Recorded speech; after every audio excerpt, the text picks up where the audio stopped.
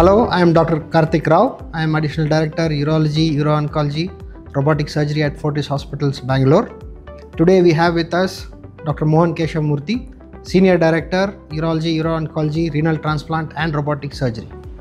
We are here to discuss about robotic surgery. Nicely summed up regarding the uses of robot in the urological surgeries.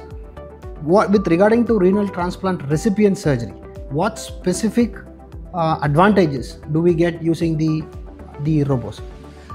So this again is a major area of focus at Fortis Hospital, Bannerghatta Road. We almost shifted 90% of our practice from open kidney transplant recipient surgery to robot-enabled kidney transplant recipient surgery.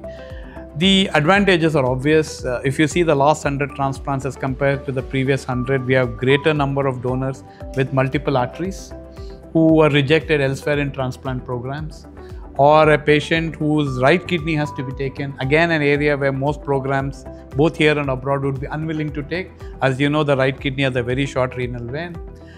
The third area of interest obviously is in a scarred abdomen or a patient who has undergone multiple kidney transplants. You may have to put the kidney on the aorta or the cava, or you may have to fix it to the renal artery and vein after nephrectomizing the native kidney, or you have to take down the adhesions and then put the kidney there, or because of previous femoral hemodialysis catheter, there is thrombosis in the iliofemoral region, you may have to go higher to the common iliac vein.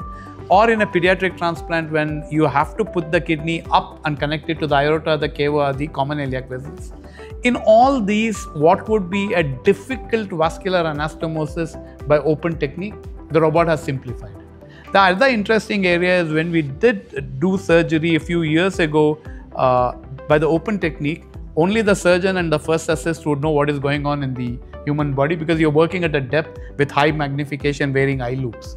Here there are six monitors in the room. Everybody in the theater, including the anesthetist, the nursing staff, the second assist, everybody knows what exactly is going on, and it's like an orchestra where every member knows what is the next step to do as compared to a solo performance in the open era. That's the best way I can put together.